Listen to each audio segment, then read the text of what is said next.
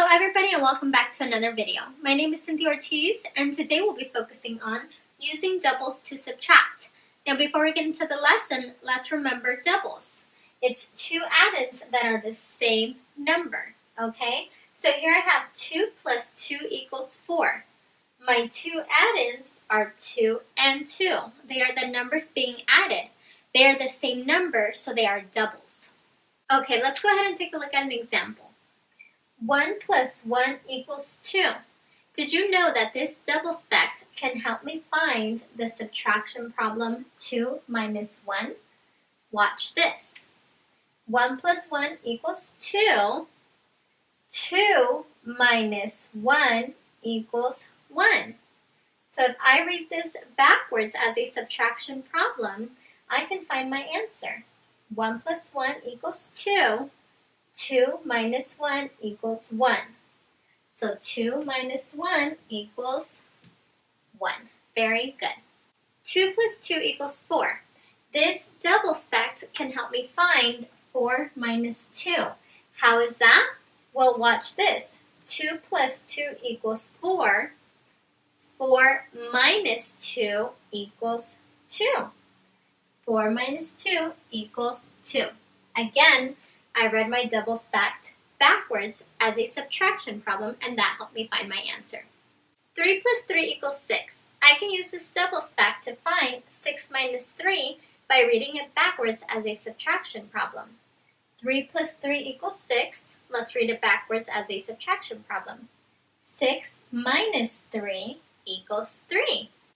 6 minus 3 equals 3. Very good. 4 plus 4 equals 8. I will use this to find 8 minus 4 by reading it backwards as a subtraction problem. 4 plus 4 equals 8. 8 minus 4 equals 4. 8 minus 4 equals 4. Very good. 5 plus 5 equals 10. I can use this double spect to find 10 minus 5 by reading it backwards as a subtraction problem. 5 plus 5 equals 10. 10 minus 5 equals 5. 10 minus 5 equals 5. Very good. 6 plus 6 equals 12. I can use this double spect to find 12 minus 6 by reading it backwards as a subtraction problem. So 6 plus 6 equals 12. 12 minus 6 equals 6. 12 minus 6 equals 6. Very good. 7 plus 7 equals 14. I will use this double spect to find 14 minus 7 by reading it backwards as a subtraction problem. 7 plus 7 equals 14. 14 minus 7 equals 7. 14 minus 7 equals 7. Awesome. 8 plus 8 equals 16. I will use this double spect to find 16 minus 8 by reading it backwards as a subtraction problem. 8 plus 8 equals 16. 16 minus 8 equals 8. 16 minus 8 equals 8. Very good.